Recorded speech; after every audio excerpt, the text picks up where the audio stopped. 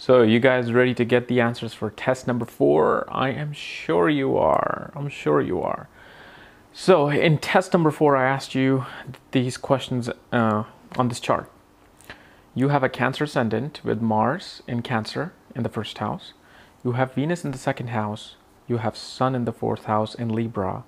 And then you have Moon in the 11th house in the sign of Taurus. Okay. And pretty much all of you answered pretty well. It's good. Very good. So first of all, what we have in this chart is something called Kendram Dosh. Kendram Dosh, meaning that Moon is alone in the chart. Moon doesn't have any planets on either side of it, and neither any planets is in conjunction with it. And this, what it does, it creates a very introverted personality. Like these people usually either are alone in life in their youth, like they don't have too many friends, or when friends come, they just quickly leave.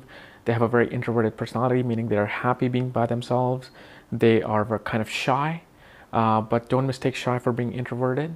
And after, their youth, like 24, 25 even, they just blossom. They have the network, they have friends. But one thing you got to realize, this Moon is in the 11th house of networking, of socializing. So the Kendram effect is not as bad as you think. If it was in the 12th house, which is isolation, then you can totally say, yes, this person is absolute introverted, shy, loner personality.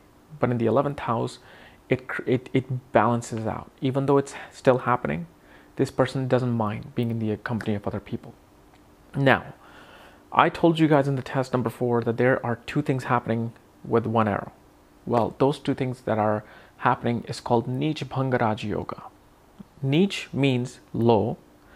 Bhang means distinguish of something, or cancellation of something, and Raj Yoga means kingly combination. So what's happening in this chart is cancellation of debilitation and taking a planet to higher than itself. So Mars and Sun are both debilitated in this horoscope because Sun is weak in Libra, Mars is weak in Cancer. Okay, but how does a Neech Bhang Raj Yoga is occurring in this chart? Well, it's happening because, first of all, Mars is getting its cancellation from Moon, because the way you get a Neech Bhang in this particular case is that when Lord of the sign where Mars is debilitated is excelled. So our Moon is excelled in Taurus because Moon is excelled in Taurus. So it's canceling Mars's Neech Bhanga. But then you have Sun's debilitation. How is that being cancelled? So how is it that Sun is losing its debilitation in this chart? Well, that's because a planet can lose its debilitation not just by their sign of the Lord where they're debilitated or they're excelled in, or in their own sign or excelled, but it can also occur when a planet that is debilitated and Lord of that sign where the planet is debilitated or excelled is Kendra from the ascendant or the Moon. Okay, Kendra, what is Kendra? Kendra are, in a particular Vedic astrology chart, Kendra is known as the inner plates, as you see here. The first, fourth, 7th, and 10th house. These are the inner plates known as Kendra. Okay, and you can have Kendra from any planet. So first, 4th, 7th, and 10th planet from the Sun is Kendra from the Sun.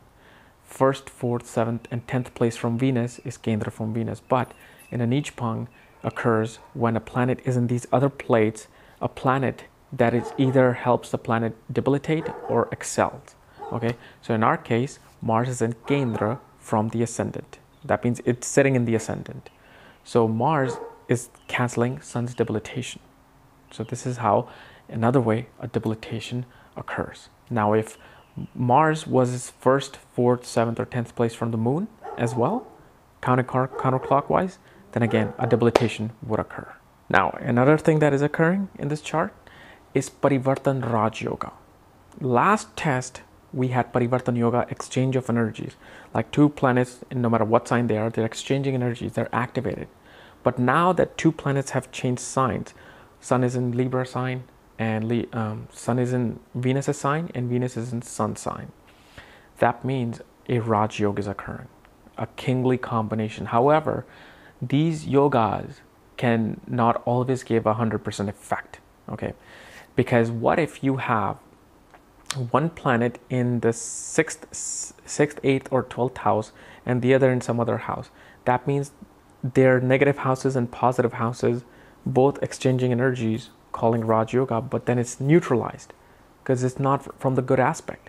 But in this case, it's pretty good because second house is wealth, fourth house is also real estate, family, vehicles. So yes, there's going to be a conveniency of this energy. And also remember, this person can be very wealthy. First of all, the ascendant is in the 11th house of gains, of money. Venus in the second house of wealth, your assets, your savings. Okay, and then Mars and Sun are both debilitated. Debilitated planets give far more wealth than excelled planets. Remember that.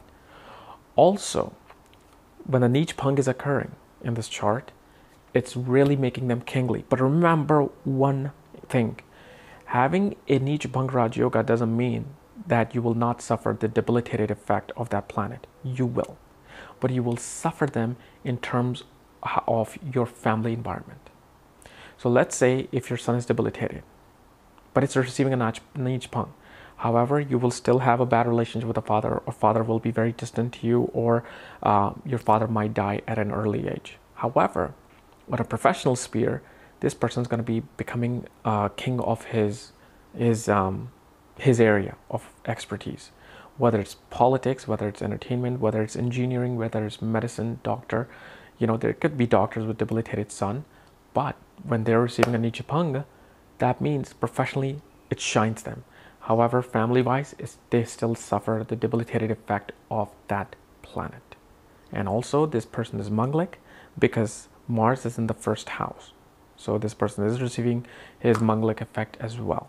Now, another thing to notice, because Mars is debilitated in the ascendant is about the face, the personality, the health.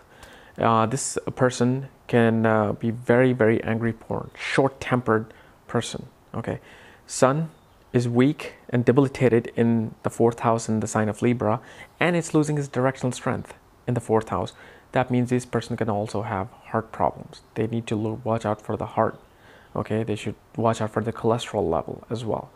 So these are some of the things that are happening. I wanted to mainly concentrate on the technical aspect of it, because a prediction can only be made when all the planets are present, really. But you know, guys did a terrific job. So this was my answers for test number 4. End of this week, you will see the test 5. But anyway, if you're new to my channel, subscribe above, because you are learning. You are growing while you're watching me, okay, as a person. So, and if you want to know more about astrology and its myths and misconceptions, check out my link below. All right, thank you. Bye-bye.